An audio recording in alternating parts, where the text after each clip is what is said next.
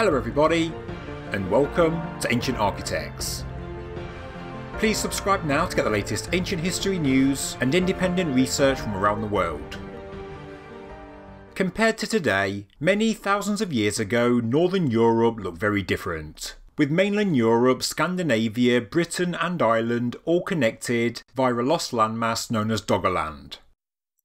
It now lies at the bottom of the North Sea due to rising sea levels and a process called isostatic rebound.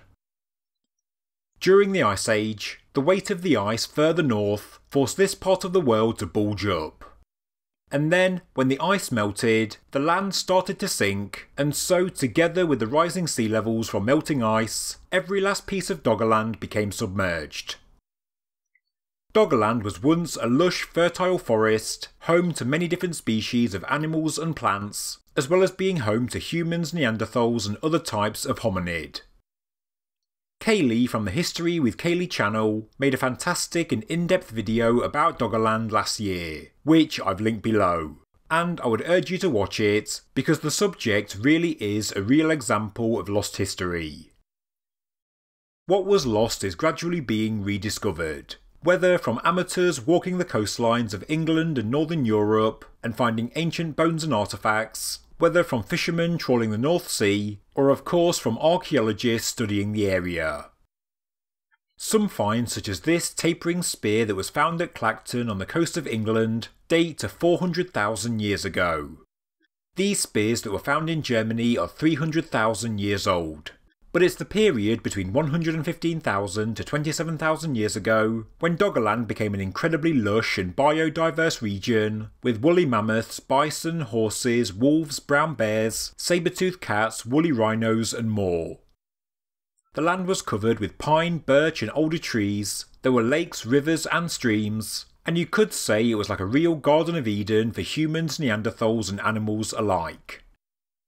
In the first 10 minutes of the Doggerland video from History with Kayleigh, you can see many more examples of the early discoveries, and you can learn more about them in greater detail.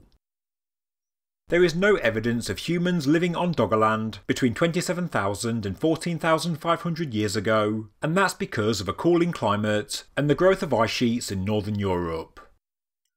But with the bolling Alarod warming, humans did migrate back from the continent, and for a couple of thousand years before the Younger Dryas, Doggerland returned to being a lush savanna.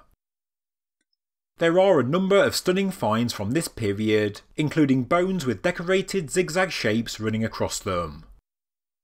But a huge volcanic eruption 12,900 years ago from the Lush sea volcano in Germany greatly affected Northern Europe. No trees stood upright within 4 kilometres of the volcano. The plume generated was 40 kilometres high, pyroclastic flows extended for 10 kilometres, and the thickness of tephra deposits varied from 10 to 60 metres in the 5 kilometres that surrounded the volcano. As Kayleigh says, plants and animals in a 60-kilometre radius of the volcano are likely to have died from the blast, and ash covered 300,000 square kilometres of land, from France to Poland and northern Italy to Sweden. Pumice has also been discovered at the bottom of the North Sea, showing that Doggerland was also affected by the blast. And then, between 100 and 200 years later, we have the onset of the Younger Dryas and the return of glacial conditions. In Northern Europe, temperatures plunged 14 degrees, and the lush forests of ancient Doggerland were then replaced with tundra. At this time, it is thought that humans only visited Doggerland for winter hunting, but as the Younger Dryas came to an end, sea level rose quickly, up to 60 metres in just 3,000 years, and starting around 9,000 years ago, Doggerland started to fall beneath the waves and quickly became an island, surrounded by the Proto-North Sea. Doggerbank, as we call this island, was a lush and fertile land with an abundance of trees, grasses, herbs and berries. Animal life was flourishing once again, and bands of hunter-gatherers were also present, maybe living or camping on the island, maybe travelling from Britain and Europe by boat.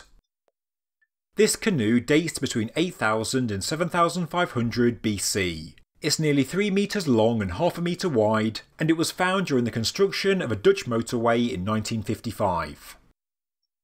but Doggerland was never really out of danger, and between 6225 and 6170 BC, large submarine landslides known as the Storegga Slides triggered enormous tsunamis that battered Doggerland, as well as the eastern coast of northern Britain, as well as Europe and Scandinavia. Dogger Bank would have been well and truly devastated by this event, and in the decades that followed, the whole island became completely submerged. That was a very convoluted look at the history of Doggerland, so I would urge you to subscribe to the History with Kayleigh channel, where she goes into far more detail, and is also currently doing a fascinating series on hominids. I've linked her channel in the description below. Kayleigh kindly allowed me to use some of her pictures from her visit to a Doggerland museum exhibition in the Netherlands. These pictures, together with pictures officially released by the National Museum of Antiquities, are how I'm going to end this video. Thank you for watching and enjoy.